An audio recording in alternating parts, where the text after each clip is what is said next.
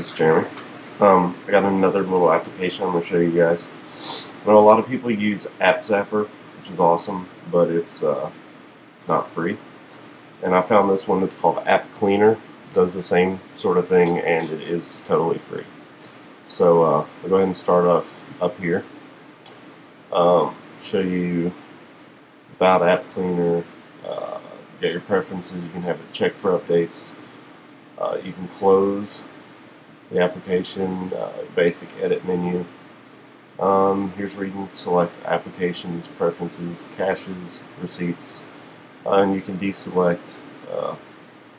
Then you've got your basic window and help menus. So go ahead and go into the preferences real quick. You can actually drag applications on here, and it will make it to where they're protected and you can't delete them on accident. You can have it set to protect launched apps, which are ones that are already over here that are opened. You can have it protect default apps, which I'm guessing is anything that came on your Mac when you bought it. And you can enable 3D transitions, which basically just is that right there. Then you got Smart Delete, which you can turn on, and if you delete an application, it'll actually go in automatically, even if you don't use this application to delete it. If it sees that it's in the trash can, it will delete all the files that are related to that application, which I probably should turn on. And then we have updates, when you can have it automatically check for updates, and you can check for updates from right here. 1.22 is the newest version. Okay, so you got your applications here, and this will actually go through and load all your applications that you have on here.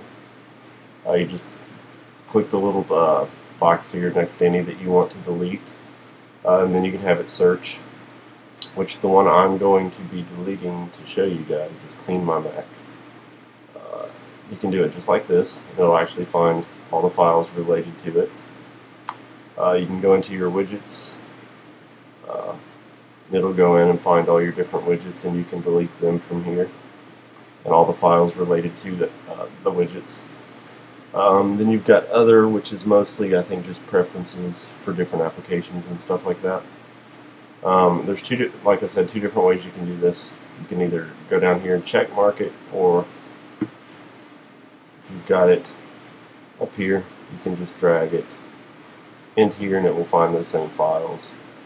And again, click delete and it will delete that application and all the files related to it off of your system, instead of just deleting the application and leaving everything else there. So it's definitely a cool application. It's free, which I've found a lot of these applications that do the same thing, and most of them charge or only partially do the job unless you purchase the app. So definitely cool for anybody that wants to find an application to delete other applications for free. This is definitely the one you're going to want to try. So check it out, and leave some comments and let me know how you like it, and comment, rate, subscribe as always, and I will be back with more videos soon. Thanks.